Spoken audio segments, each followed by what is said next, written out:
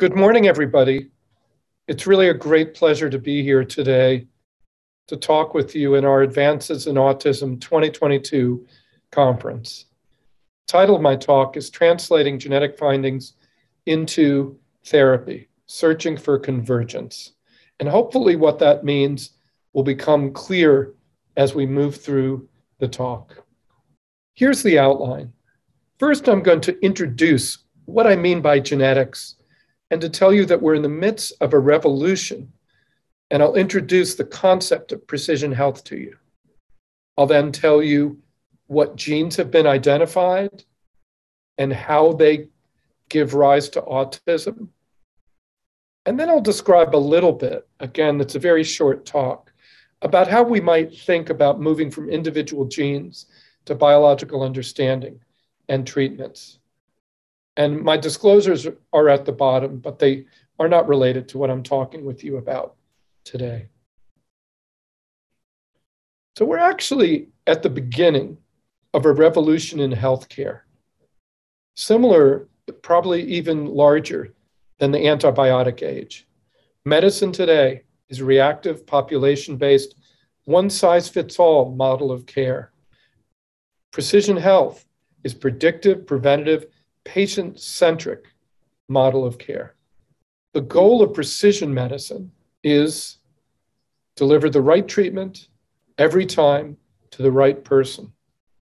And this succinct statement really encapsulates the whole ethos of precision medicine. And it was actually first said by Barack Obama when he introduced his precision medicine initiative. But of course, prediction is very difficult, especially if it's about the future. So achieving precision health is non-trivial, and it's going to take a lot of work. What do I mean by this, and what are the major goals? So one of them is to improve diagnosis. The second is to improve prediction. Can I predict whether you have high risk for a particular disease in the future? Can I predict, even better, the outcome? Prevention. Can I prevent a disorder? And then lastly, can I optimize treatment choice and avoid adverse reactions? And especially in a field like autism, where it's very difficult for us to provide prognostic outcome information when we see a child first at 2 years of age. This is clearly a very important thing that we'd like to be able to offer patients and do a much better job than we currently can. So of course, another piece of this from a research standpoint is that if we can identify genes, we can understand disease pathophysiology better. In other words, what is the mechanism of disease? And that will inform all of these things above. At UCLA, I'm the director of our Institute for Precision Health, and we have multiple signature initiatives shown here, including a population health piece, genetics for diagnosis in the California Center for Rare Diseases, precision diagnostics when people already have a diagnosis, like a cancer diagnosis, as well as using electronic and digital health in the Center for Smart Health. The notion, again, is healthcare tailored to you. You wouldn't wear just any pair of glasses. Your prescription is tailored to your vision. Why shouldn't your therapy? It's a paradigm that emphasizes the ways in which disease risks are unique and different, just like other more obvious characteristics. There are two major drivers of this. Dramatically decreasing DNA sequencing costs have altered the approach to human disease as computer power increases. And what's shown here on the left is Moore's law. This is the line. Gordon Moore, the president of Intel, founder of Intel, said that the number of transistors on a chip would double every 18 months. So that's an exponential doubling. But we can see here, this in red is the cost of sequencing, the actual cost. And one can see it's dropped precipitously, faster than an exponential. It's because of new technologies. The combination of this decrease in cost and increase in computer power, which not only enables to us to analyze whole genomes. It enables us to collect a whole host of data points, analyzing big data to do true artificial intelligence and machine learning. The result is that we're going to have millions of genomes sequenced and the power to analyze them.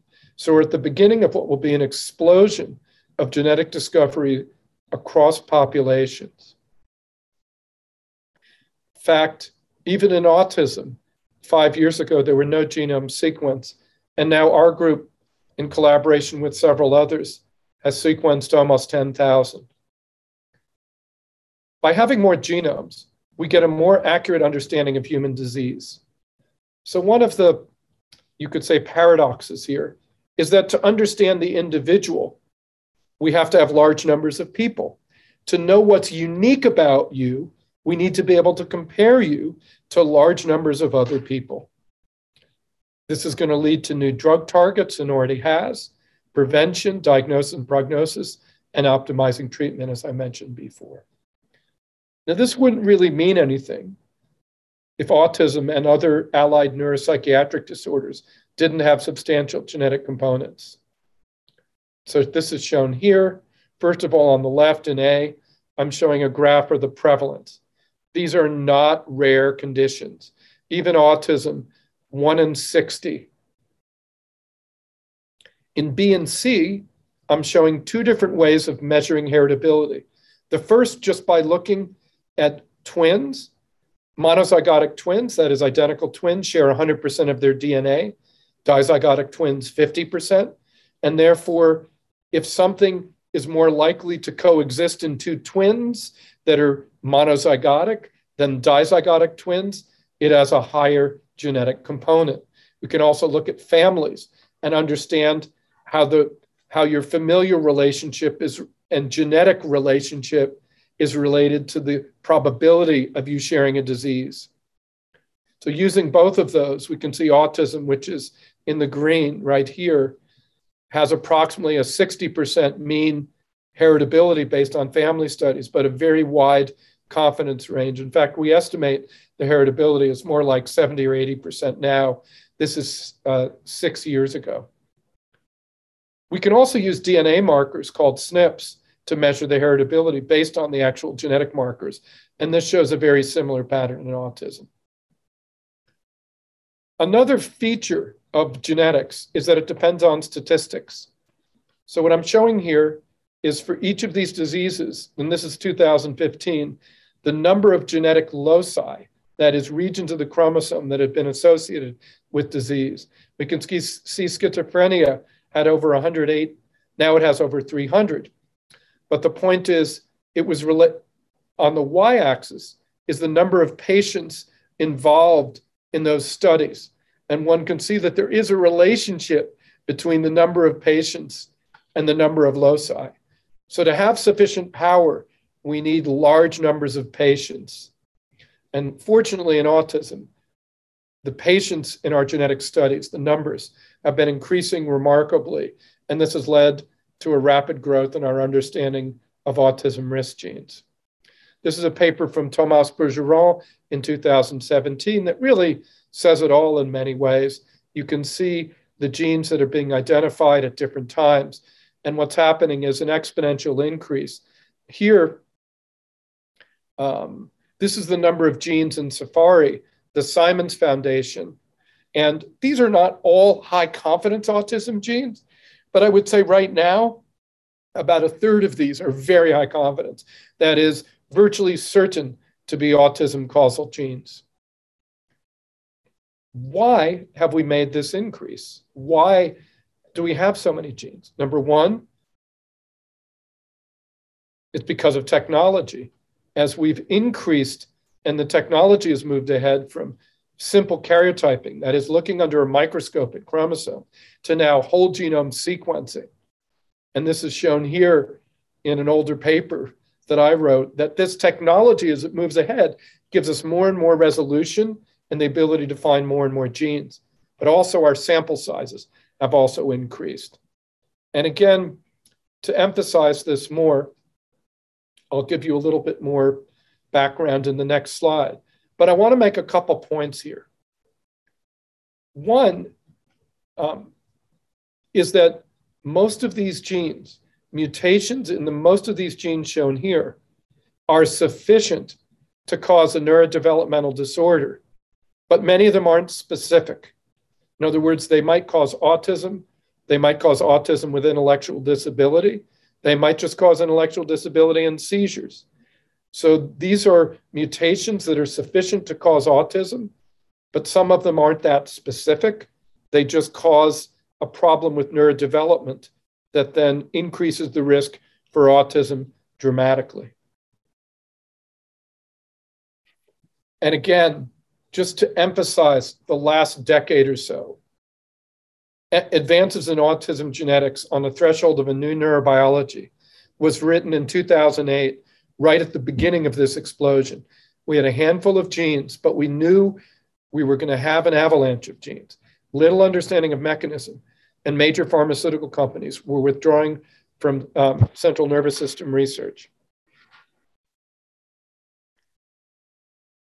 10 years later or so, we have the ability to identify specific molecular pathways and circuits in autism.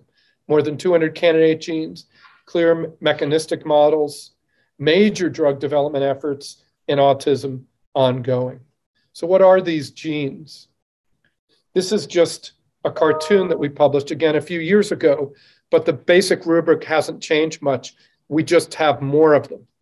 On the left, what I'm showing are rare forms of autism. These are rare forms. They can be a medical genetic syndrome like Fragile X or tuberous sclerosis or neurofibromatosis, something called a copy number variation or CNV, which is a duplication or deletion of a small piece of a chromosome, and they're usually named by the region that is duplicated or deleted, like 15q duplication or deletion. And then we have single gene mutations where the protein is basically knocked out by a single mutation. What you can see here is that these are rare. None of them account for more than 1% of autism, as shown in the parentheses. So this portion of autism, these major genetic mutations that are sufficient to cause autism,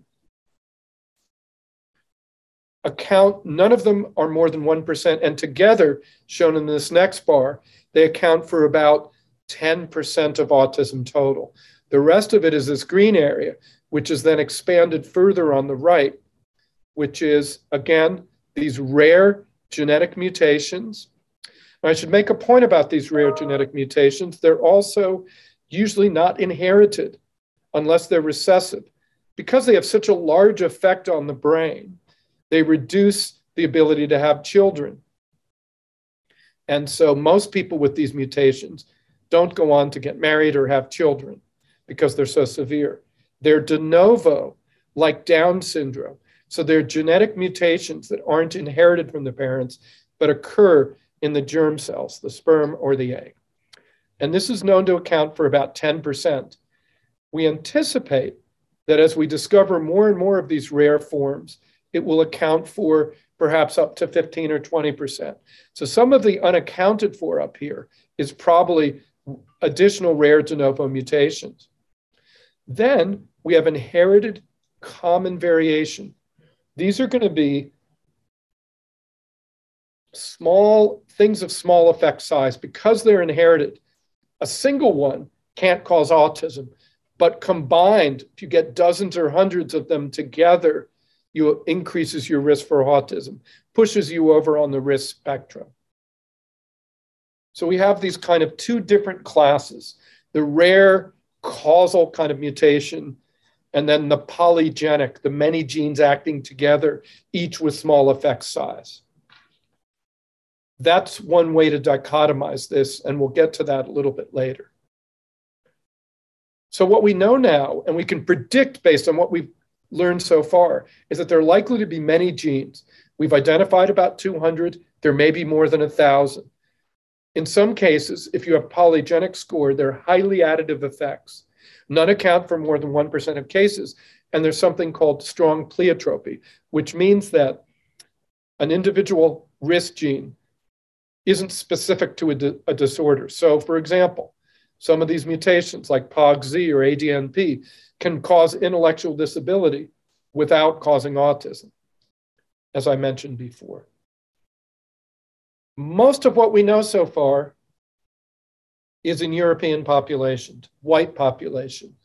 But racial and ethnic diversity are critical to improving accuracy of genomic testing. And this is a paper from Zach Cohane and his colleagues in 2016 that shows that by not having a diverse population, people mistakenly called certain genes causal for certain heart diseases, but they were actually rare in the population being studied, but common and not causal in other ethnic populations. So really critical to have a broad swath of the population. Again, in autism, we've been working on this for the last 8 years with our colleagues at Washington University, Johns Hopkins, Emory, and Albert Einstein in what's called the Autism Genetics and Human Diversity Project. We're recruiting families of African-American ancestry. And we've made good progress in this. And I hope later this year to have some of our first work published on the genetics in this population. So to summarize, in an individual, you might have one of these rare causal Mendelian mutations. If we think of autism as a puzzle, and here are the pieces, you could have rare mutations that need an additional piece, either an additional small genetic piece, epigenetic or environmental piece, that really this remains to be defined. And then in most cases, it's a combination of common markers called SNPs in conjunction with other genetic and environmental risk factors. So very complex genetic risk. And again, if we want to think about individuals, you could have many common variants, small effect size shown in blue, or the Mendelian model, one large, but it's likely that these factors in between with these additive effects also occurs. And the parents or the unaffected children are subthreshold because they don't have sufficient number of mutations. And again, as I mentioned, there's comorbidity and pleiotropy in that many of the CNVs conferring risk of autism or schizophrenia, these structural chromosomal variations also affect cognition, causing intellectual disability. And again, when we look at those who have de novo mutations in autism, they have slightly diminished motor skills. So again, one can see here, shown here is the, the rate, like the frequency of the mutation. And this is of a de novo mutation in a particular, let's say, child or adult with autism. So this would be 40%. This would be 10%.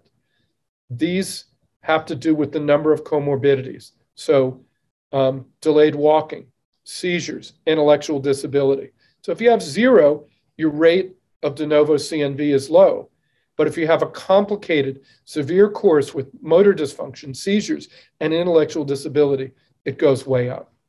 So again, these large effect mutations affect brain development, leading to this pleiotropic effect, much more substantial than just deficits in social cognition or mental flexibility, as is typically the case in the average autistic patient. So our challenge is we have a very complex genetic condition. Advances in genetics and genomics have identified many genes involved in susceptibility for autism. These genes provide targets for mechanistic understanding and therapeutic development. However, they highlight extreme genetic heterogeneity. Are we going to have to develop a specific treatment for each disorder, or will there be convergence in specific biological pathways or brain circuitry that we can target? And again, just to make this concrete for you, this is one way to think about it. On the left are all these rare, just 6 rare mutations. In the middle are biological pathways, we'll call them. On the right is a kind of global area of convergence. So the question is, where do these converge? Do they converge at brain regions and circuits? Do they converge at molecular pathways? or do they converge in these biological things like synaptic function, neuronal migration, abnormal pruning, or do they just affect a particular circuit like the frontal cortex? So now that we have hundreds of genes, we've been able to ask this very specifically. We can ask when and where do autism genes act? And I'm going to summarize this for you in this slide.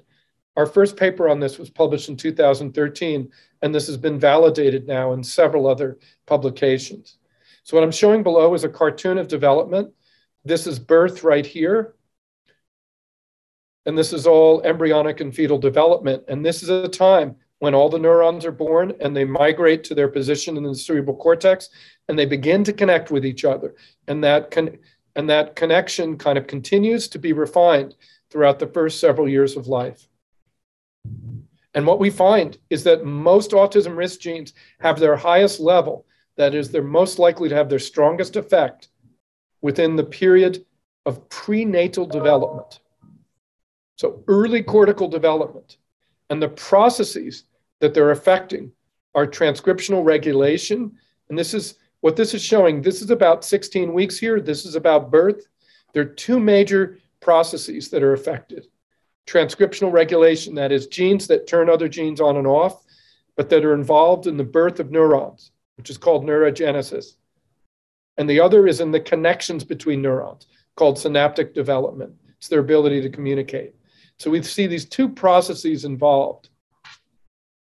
When we ask what regions are involved, it seems to involve the very superficial layers of the cortex. And this is very important because layer 2 through 4 are what are involved in connecting different brain regions to each other. And this fits with 2 decades of imaging research in autism, which shows long-range disconnection as a fundamental issue in autism brain circuitry. And this work connects it to underlying genetic liability. That is, genetics variation disrupts cortical development, disconnecting different cortical regions from each other. So knowing this, how can we begin to develop therapeutics? What do we do? Well, we can begin to try to understand what each of these genes does. We can begin to ask questions about biological pathways and convergence. So I'm just going to spend a few minutes just telling you in the end how we do this. How do we develop therapeutics? Now, we haven't done it yet, so this is just a blueprint.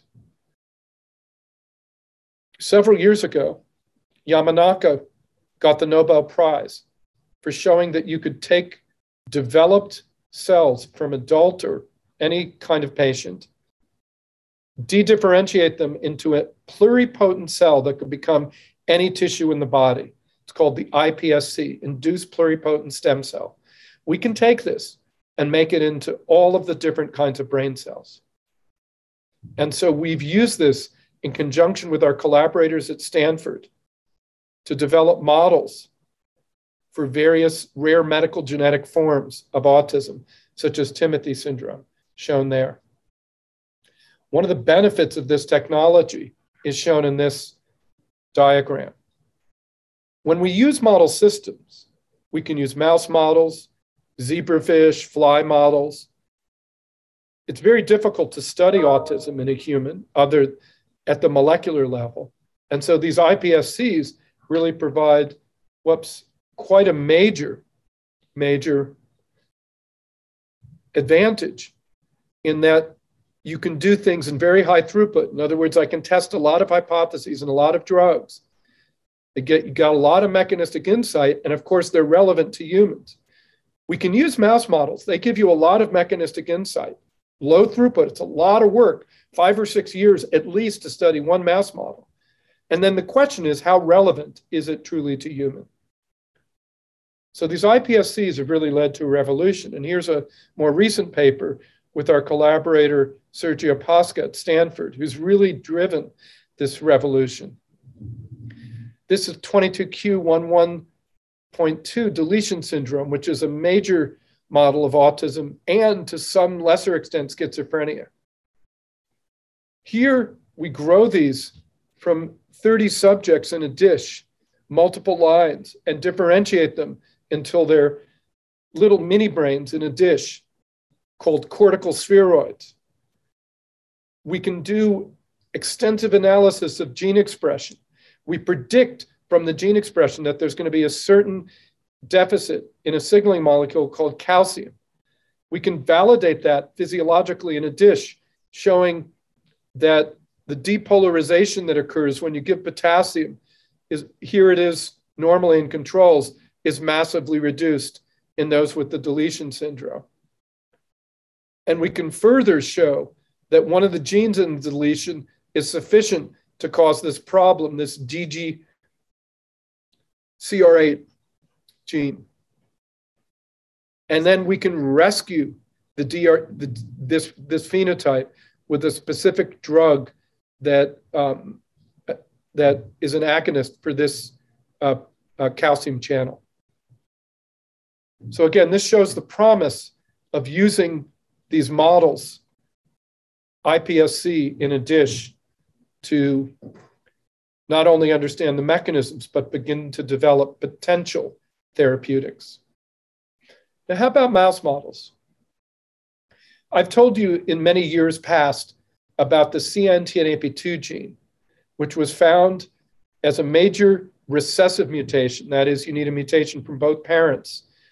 In the Amish population, it turns out to be the major neurodevelopmental disorder in that population, and it causes epilepsy, language delay, language regression, and autism.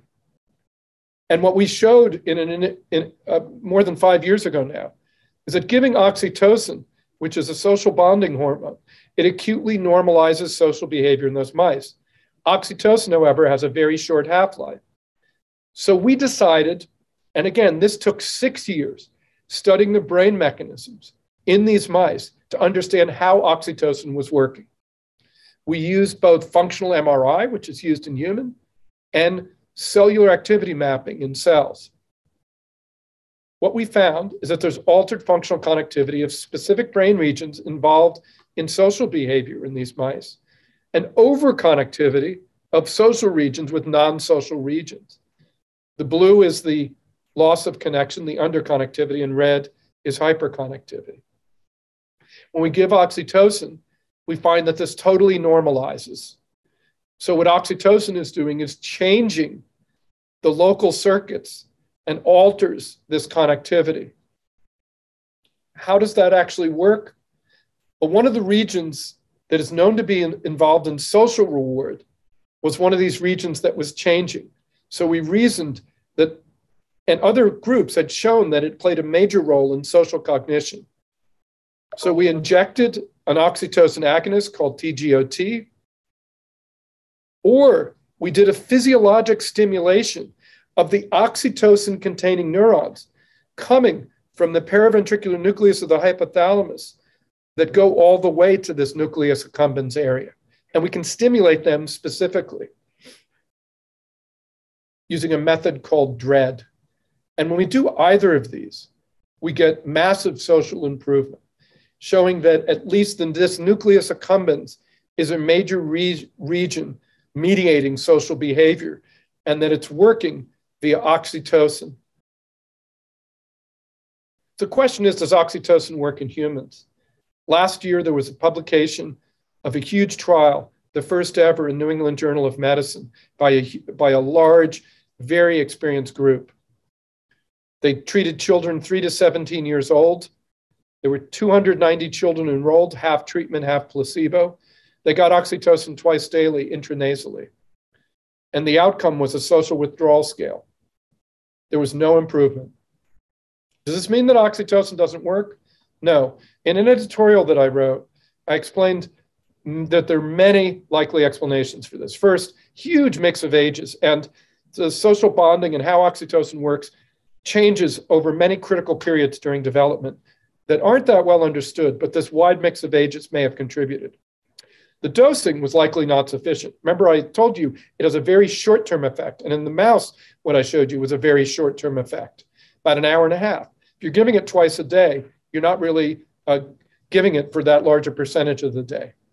The outcome measures, social withdrawal, it's the best we have. But the question is that really showing an increase in social motivation? Even more importantly, though, is that you can't just give a drug that increases motivation without actually giving the training. It would be like giving steroids to somebody who you want to bodybuild without any bodybuilding. So I think we need to couple the therapy with behavioral therapy. And I think we're going to need to do this going forward. And lastly, is this the correct group of patients? What I showed you was in a very specific mutation. We do not know that other patients have an oxytocin deficit. And we do not suppose or think that every autism patient is going to improve with oxytocin. So it's, again, this precision medicine approach where we identify patients most likely to have the mechanism that we're targeting and then treating them. So what are those targets? Well, we now know that there's a change in connectivity, as I showed you. There are changes in the balance of excitation and inhibition, and different genes change that in different ways. We can see that there are certain genes that act in terms of protein synthesis, others with the way that neurons act, adhere to each other and connect on the right, and in the middle, things that are activity dependent. If we can begin to classify patients by their mutations or their composite genetic risk into these pathways, I think we'll have a better way to go. So the question is, can we target these pathways rather than individual genes? And one thing that the field is now doing is matching transcriptional profiles to find drugs. If I can actually measure what's going on in a postmortem brain, I can identify compounds using gene expression in disease models or patient tissue, just by pattern matching without even understanding mechanisms, and identify drugs that reverse the pattern and test the drugs in model systems. And this is an area that is under rapid and extensive investigation. So I think there's a lot of hope for the future, both in individual mechanisms and in identifying convergent patterns and mechanisms in patients. So in conclusion, ASD risk has a large genetic component, but its etiology is multifactorial and heterogeneous. That's why we call it the autisms. Genetic studies have identified many dozens of autism risk genes, and we can capitalize on these using convergent evidence from studies in human brain and model systems to begin to elucidate the neural systems basis of autism. Autism risk genes converge to impact early fetal brain development. And this even is important because it also tells us where environmental factors are most likely to act as well. So genetic findings provide a starting point to create in vitro, that is in a dish, and in vivo models to identify potential convergent molecular pathways for development of targeted therapeutics. But as I showed you with that oxytocin example, it's not easy. And I think we have to be sanguine and go step by step if we're to do this properly. Thanks for your attention. I have a large lab that works in this area. The work of many graduate students and postdocs shown in blue, my long-term collaborators, Steve Horvath and Giovanni Coppola, Shyam Prabhakar, Ben Blanco, and Dennis Wall at Stanford. Thank you for your attention.